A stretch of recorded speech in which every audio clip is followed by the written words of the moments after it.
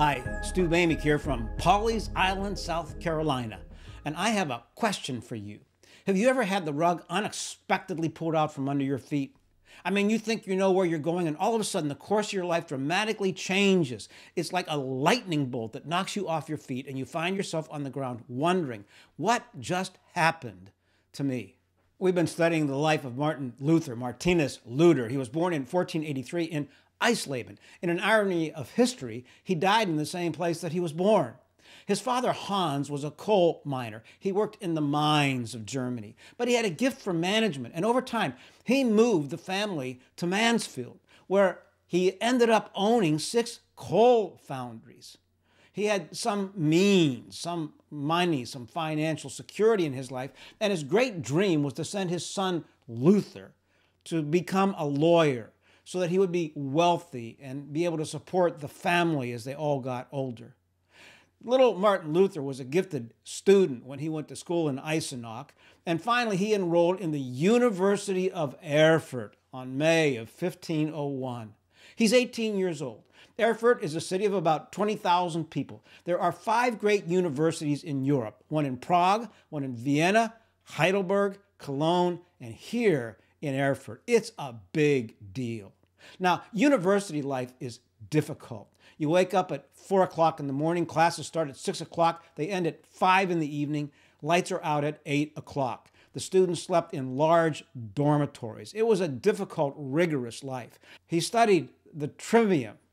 The Trivium was 3 basic foundational classes: grammar, logic, and rhetoric, the art of persuasion or debate. He also studied arithmetic and astronomy and music, but interestingly, all of the students were required to speak and learn and read in Latin, the language of law, of physicians, of the theologians. So he distinguishes himself so that by the time that he's 20, 21 years old, he has this great education as a lawyer, which is going to have, interestingly, a huge impact on his understanding of the Bible. God was at work in his life beneath the visible surface of what Luther saw as studying in Latin to become a lawyer, to understand how the law works. God was working beneath the surface. God is often silent, but he is never still. So God is at work beneath the surface of Luther's life, and he's going to dramatically change him and direct him. And he does that to you and me all the time. We think that there's a crisis or something pulls the rug out from under us, but God is just trying to get our attention and send us in his direction. So now, it's the summer of 1505. He has his Master of Philosophy. He is entering law school. Hans, his father, is thrilled. Everything is going great. Luther is gaining a reputation as a brilliant student, a brilliant mind, a brilliant understanding of the law. And then something happened in June 20th of 1505. We don't know what it was that caused Luther to leave school and suddenly go home in the middle of the lectures of a day. It was a 3-day journey back to Mansfield on foot.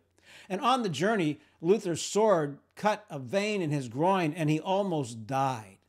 So something's going wrong in his life. His world is not right. He leaves school right in the middle of the classes and returns home, injures himself. You always carried a sword because of the robbers on the road. He injures himself, almost dies.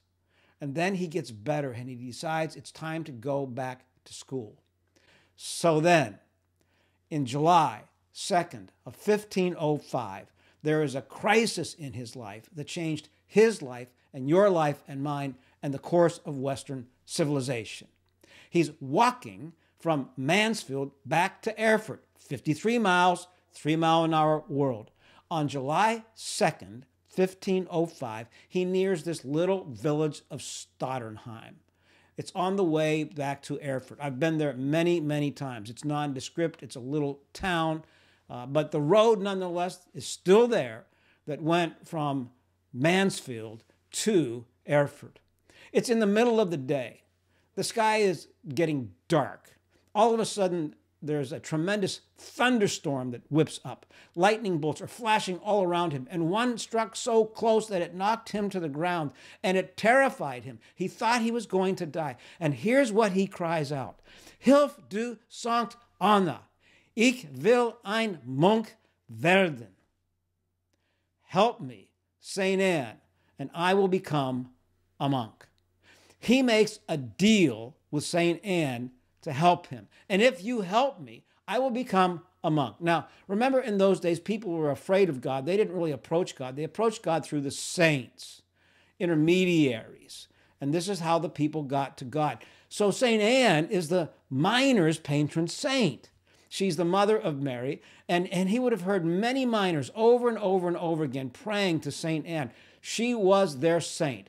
And he says, if you help me now, I will repay you later. I will give my life to God. Just let me live.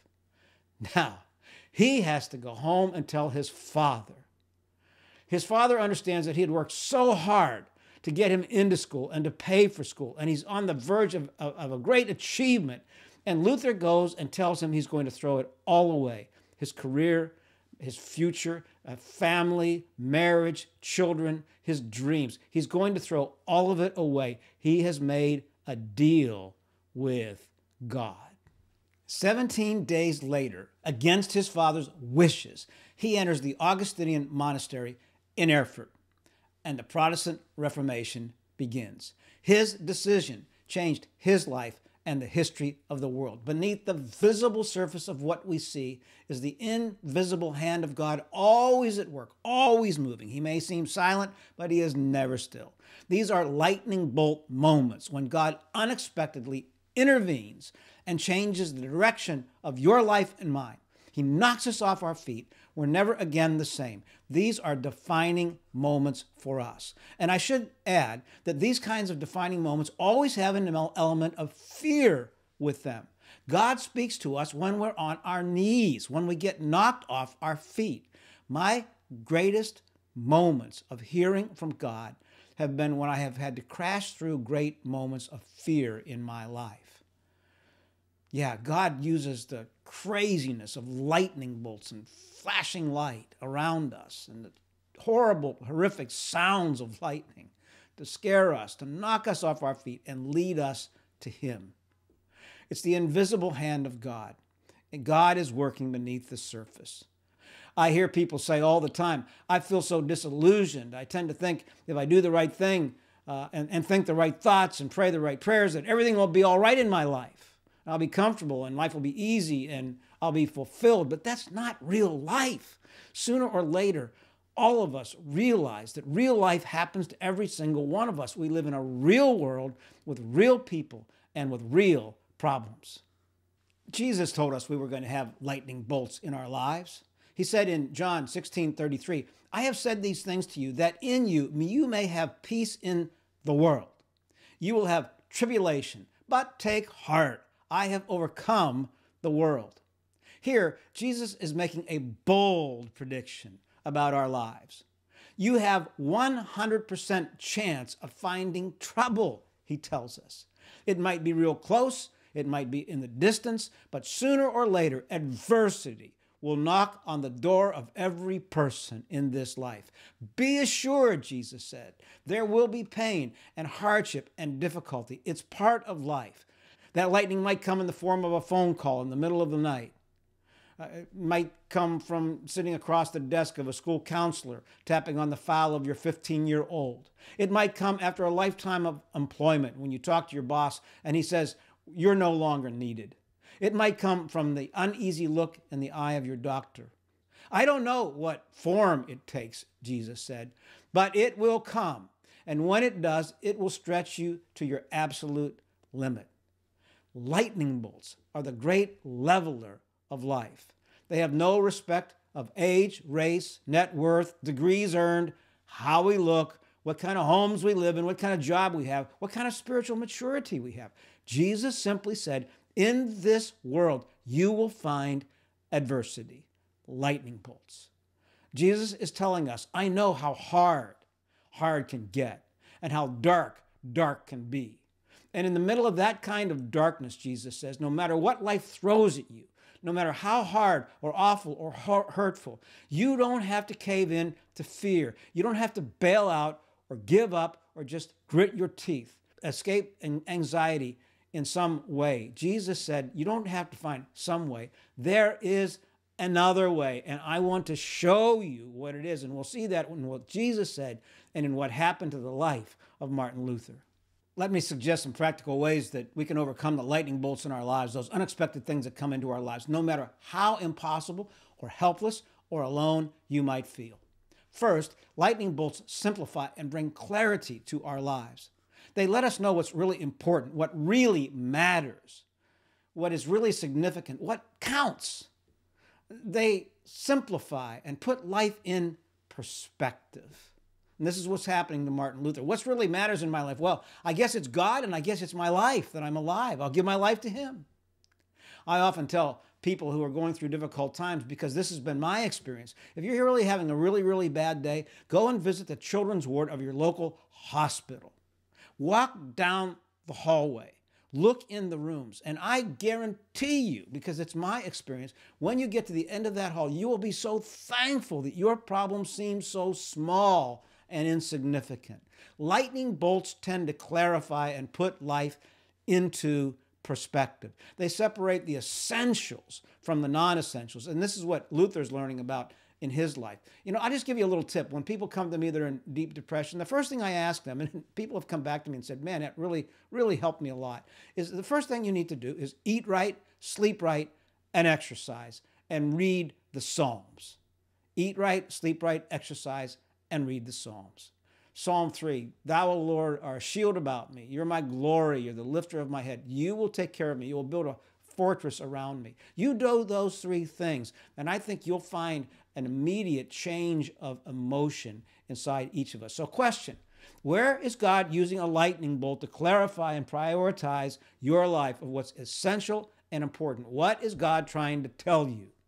There's another thing that lightning bolts do. They change us. They build character and hope inside of us. Romans chapter 5, verse 3. Not only that, Paul says, but we rejoice in our sufferings, knowing that suffering produces, catch this, endurance. Endurance produces character, and character produces hope. Lightning bolts, adversity. It's the primary agent of change to bring character and hope to our lives. I know we rarely see change as a result of a success in our lives. You know that? Successes don't change us very much. They tend to puff us up and distort reality and breed pride and independence. We don't learn much about our lives through success. I mean, we love success, but we don't learn much about it. Adversity is all about building character and hope. God is blasting away. He's exposing the underdeveloped areas of our lives. That which makes us weak, He wants to make strong. A friend of mine, an older fella, a business owner, once told me that my best lessons in life have been my most costly lessons. Adversity produces suffering, which produces endurance, which produces hope and character inside of us. There's a fellow that I knew, he's no longer living. He was 80 years old and he had run 40 marathons. Hot Harry was his name. He used to run around the lake, and I used to run around the lake with him.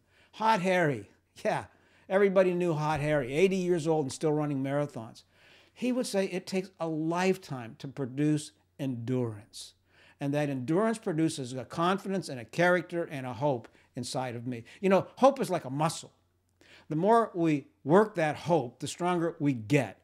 It produces character, who we are. It produces hope inside of us, a confidence that we can live above the line of despair. Adversity builds us and makes us stronger. We become overcomers. So question, where is God using lightning bolts in your life to change you right now, to make you strong, to pull you closer to Him, and so that you can see life in Christ more clearly? And finally, lightning bolts unify and build relationship between us and God and each other. We went through that pandemic, and we had certain signals or signs or symbols that we had to all do. There was social distancing. There was the wearing of masks. We sort of separated and isolated and alienated each other. We were in a sort of a quarantined kind of existence. And we could tell inside of us, inherently within inside of us, that we were not to be separated as people. There was this desire to come back together. And I remember what it was like when people could gather again in their homes and in their churches and their workplaces. Because God made us for a relationship. question. Why did God create you and me? Because God loves relationship. God loves relationship in the Holy Trinity between the Father, the Son, and the Holy Spirit. And God created us to have a relationship with Him and that we could have a relationship with each other. So these lightning bolts not only bring us closer to God, but they bring us closer to each other. It is in the monastery that Luther sees that he was made for relationship with God and relationship with each other. I often tell people in the middle of lightning bolt experiences and adversity, get your team together. Who's your team? Well, adversity has this strange capacity to bring people together. Your team are those people that you feel safe about. They're your safe relationships. You can tell them anything, they can see anything. They will not judge you. They will support you. They will be honest with you. They want your best interest in mind. They're little platoons, like in the army, and in them we build deeper and deeper relationships. Christianity was never designed to be a solo sport. No one would ever try to climb Mount Everest alone. It's a team sport. Get your team around you. The question that someone asked me one time was, who would be your pallbearers at your funeral? Great question. Line those people up. Build relationships with them. Because again, we know that success tends to separate us. It divides us. It alienates us. I can't measure up to that person. You know, I often say in this series that if I was standing in the church and I had people come up and take a half a minute to tell their greatest success story and go back to their seat, we'd all feel isolated and alone. It would feel like losers. But if each person came up and took a half a minute to tell their greatest failure, their greatest brokenness, their hurt, it would unify us. We'd stay there all day long. We'd become family. Community would break out. There would be tenderness and vulnerability and relationship. Adversity brings us closer to each other. So, in Luther's life, lightning bolts clarified, changed, and ultimately brought relationship. He saw the utter pain of the solitary life of the monastery, the silent life, so that when he did reform the church, he built into it relationship between God, community, and family. And my question is, where in the context of lightning bolts do you get your team? Who is your team? Luther said, live as if Christ died yesterday, rose this morning, and is coming back tomorrow. Lightning bolts are holy moments to get to the heart of the matter. They bring clarity and change and relationship. We're not in this alone. Lightning bolts ask what's really important, what really matters. What do I need to leave behind, and what do I need to move towards when I get unexpectedly ambushed? And it is this sense of the presence of God in the midst of these lightning bolts that never again allows us to be the same. We become new creations altogether. Look for those lightning bolts. Don't miss them. And if they knock you off your horse or knock you down to the ground, remember, God's is at work. The invisible hand of God is at work inside of you, clarifying, changing, and building relationship.